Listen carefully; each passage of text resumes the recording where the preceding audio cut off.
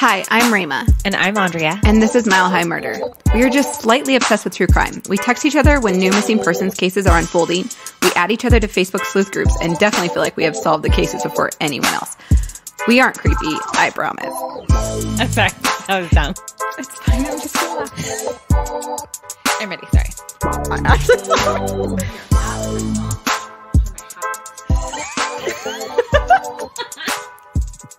So I have a case for you today that happened in October 2012.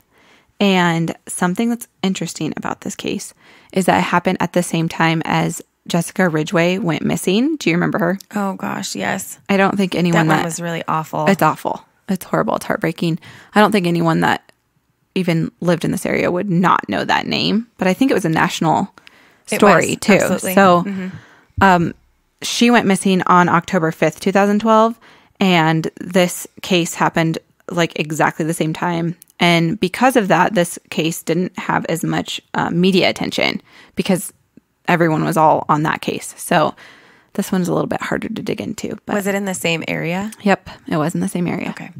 So in October 2012, Ari Liggett was 24 years old and lived with his mom, Beverly Liggett. Ari had been seeing a psychiatrist from the time that he was young. Ari's dad, Ron Liggett, even told the Denver Post that by age 5, Ari Liggett was showing signs of mental illness. Oh, how sad. Yeah. He was quoted as saying he would never explore the outer world. He would only cling to his mother or me, literally cling to our clothes. He said that was his life. No interaction with children whatsoever. No play. No pretend play. Oh, that would break my heart. I know. We talk about it all the time. Like somebody will step in the shower and see like a dinosaur or something. Oh, yeah. Like those little things that just remind you have little kids in the house. I love my daughter's imagination. Yeah. And all the Legos. Yeah, totally. All the Legos. That's so sad. Yeah.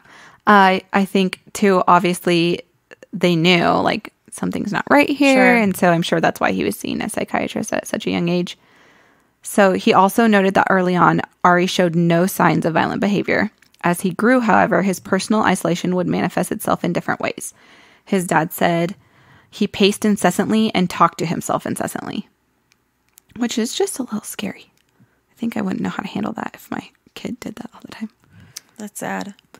Over the years, doctors diagnosed Ari with several conditions ranging from mild autism to schizophrenia. He had been placed in involuntary holds at least 6 times.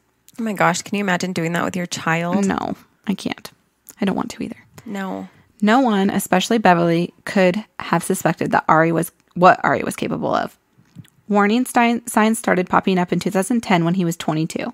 Ari was arrested for illegal weapons possession because he had manufactured a silencer. Oh my gosh. Yeah. As police questioned Ari, he told them he had a suitcase at the Boulder homeless shelter that contained substances that, quote, could potentially be dangerous if someone didn't know what they were or how to handle them. Oh my gosh. How have I never heard of this? I know. It's because it happened the exact same time. So it just was not... I feel like a lot of people haven't heard of this one. And it is a very interesting case. So this led them to closing the homeless shelter for 7 hours. And a bomb squad and a hazmat team went in to remove the item. It was a mason jar type container filled with a granular substance. Oh, wow. So Sarah Huntley, a spokeswoman for the Boulder Police Department, said field tests on the substance were inconclusive, but authorities suspect it was potassium ferrocyanide. Potassium ferrocyanide is not dangerous as a powder form, but can become dangerous mixed with other substances and in a different form, so like liquid form. And Ari was held on a $100,000 bail after that case. And I don't have the exact information on it, but it sounds like he was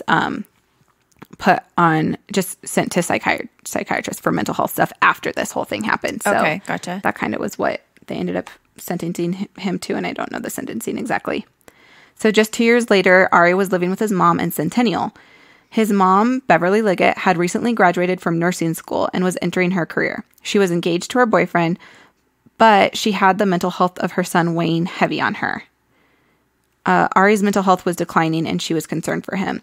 She didn't want him to live in a mental health hospital. Yeah, she wanted to take him in. That's amazing. Yeah, and she feared for a lot of things actually, but she She loved him enough that she didn't want to see him there, and she had a lot of hope for him.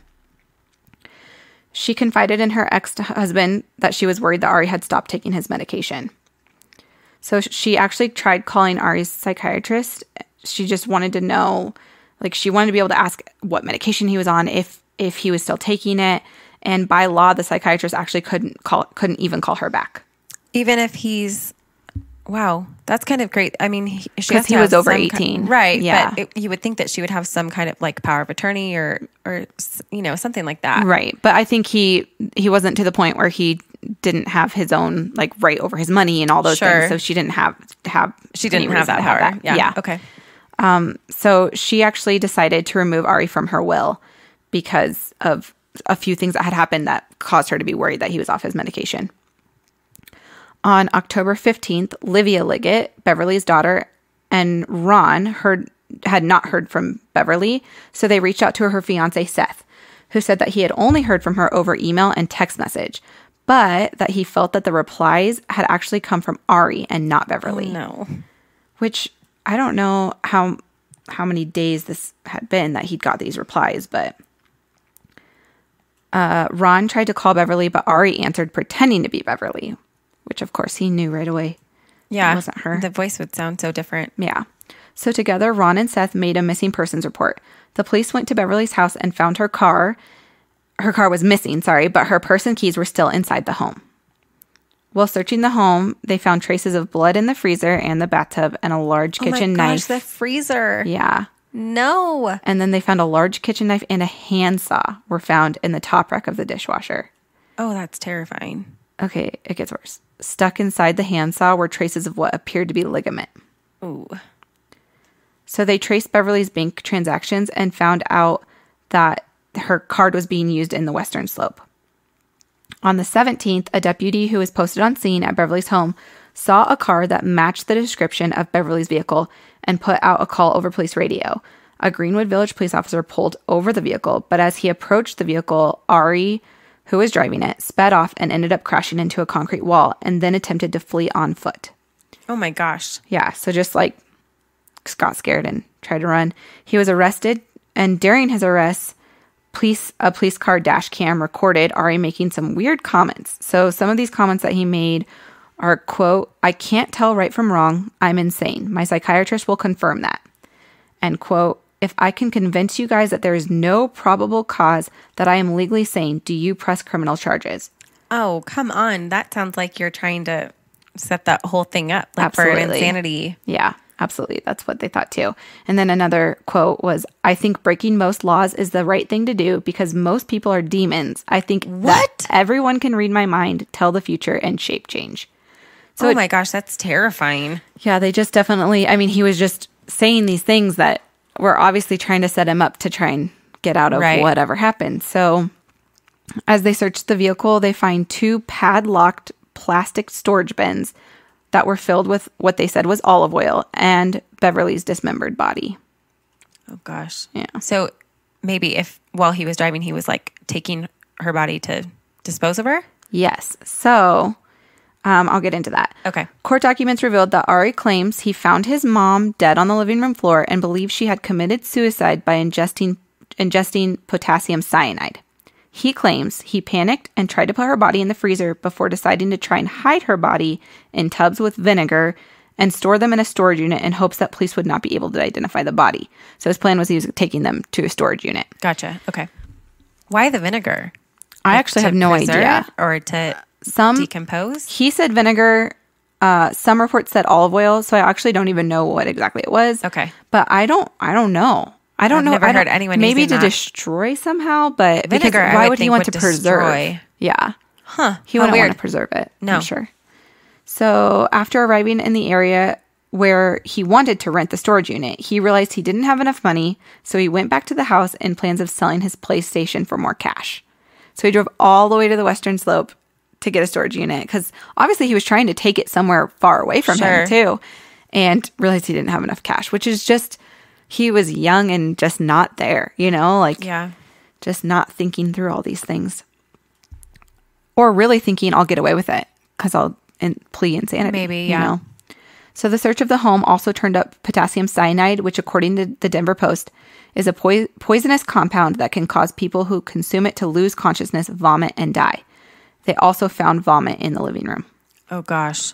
While being questioned, Liggett revealed that his mom had removed him from her will, and he said, quote, my psychiatrist and therapist can prove that I have completely inculpable state of mind also and have had it for months. So, I mean, when you say stuff like that, you sound sane. You sound like you are culpable. Right. Because you're sane enough to say, I'm insane doing this. I don't know. Right. No, no. Exactly. Yeah. And then, so in this, after he said that, the investigator said, what does that mean to you for him to be in unculpable state of mind? And he said, it means I'm not criminally liable. So he felt like... He knows that. Yeah, exactly. So then you are in your right mind. I can get away with it. Right. Yeah. Maybe he could plead it at the time of the murder. He was insane. I don't know how you prove that, though. Yeah. So they obviously had to do a court hearing about, like, if he was sane enough to stand trial. Sure. And they obviously said yes, because of these statements, they felt like he was sane enough to be able to stand trial. Absolutely. So, yeah. In July 2014, Liggett had pleaded not guilty by reason of insanity, but a state mental hospital found him competent to stand trial. A jury convicted Liggett of first-degree murder after deliberation on November 10th, 2014. The court sentenced him to life in prison without the possibility of parole. And he's currently serving a life sentence at San Carlos Correctional Facility. So first-degree murder means there was evidence that he planned it. One of the things that they feel like he planned it is actually obtaining the potassium cyanide to be able to do it. So apparently he just had like ordered it or whatever and months in advance. And so, and even when he had potassium ferrocyanide was a little, that went into them saying like, he's planned this.